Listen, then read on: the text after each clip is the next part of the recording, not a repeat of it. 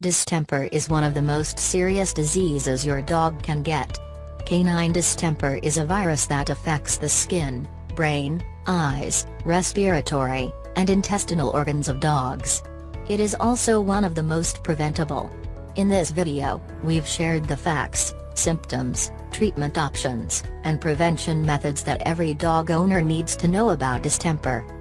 Signs and symptoms of distemper in dogs.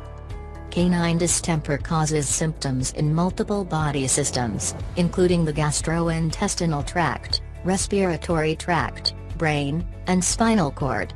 The appearance of symptoms and the course of distemper can be variable, ranging from very mild illness to fatal disease. Any of the following may be present: fever, discharge from the eyes and nose, loss of appetite, lethargy, vomiting and diarrhea, coughing, labored breathing, hardening of footpads and nose, inflammation of various parts of the eye, secondary bacterial infections, muscle twitching, weakness or paralysis, uncoordinated movements, increased sensitivity to touch or pain. How to recognize acute symptoms of your dog. Number 1. Look for respiratory tract signs. The first symptoms usually affect the respiratory tract. Your dog may sneeze, cough, or have thick mucus in his nose. Your dog may have labored breathing if the infection is in his chest. Oftentimes, the dog will develop inflamed and infected nasal passages, which causes snotty nasal discharge. Dogs with poor immune systems may develop pneumonia soon after becoming infected. Number 2. Inspect the dog's eyes. When a dog has distemper, her eyes usually have a thick mucus around them. This could look like a gummy, sticky discharge. Eyes with mucus and a snotty nose in a dog not vaccinated more than likely points to distemper. Number 3. Check for a fever. Distemper can be accompanied by a fever. The fever is usually extremely high, over 103.5 degrees Fahrenheit or 39.7 degrees Celsius. The fever tends to make most dogs lethargic, listless, and lacking in energy, so the dog may be reluctant to go for walks or prefer to sleep and rest. Number 4. Look for a lack of appetite. Dogs with distemper may stop eating. This may be caused by fever or because they feel unwell. They also may stop drinking, which can cause dehydration. Dogs may suddenly start vomiting or have diarrhea shortly after becoming infected. This can also lead to dehydration. Number 5. Check the dog's pads. Distemper can cause abnormalities to the pads of the dog's feet, like enlargement or thickening.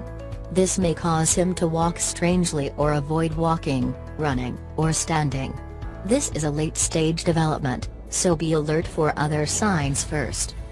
Be careful when you examine it.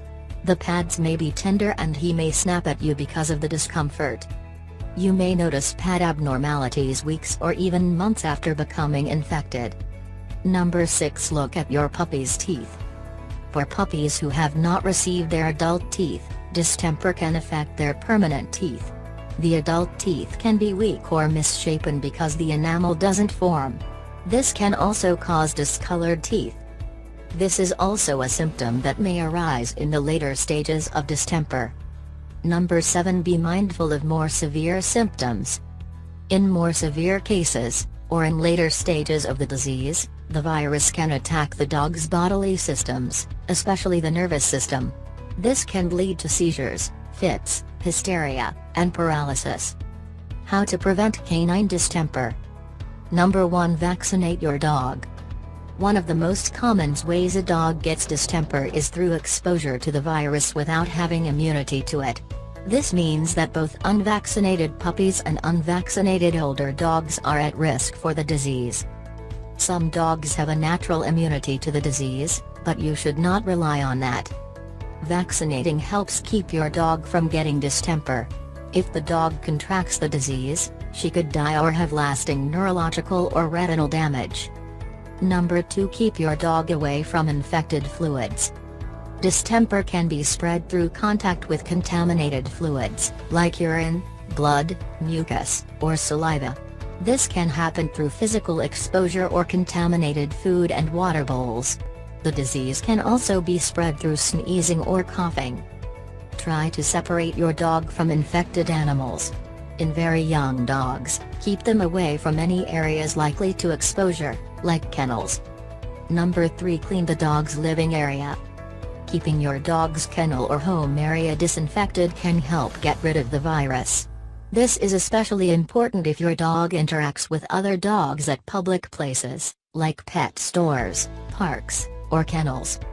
By following these steps, you can keep your dog safe from distemper. If you have more questions about distemper in dogs, talk to your veterinarian, and call your vet immediately if you suspect your dog might be showing symptoms of distemper.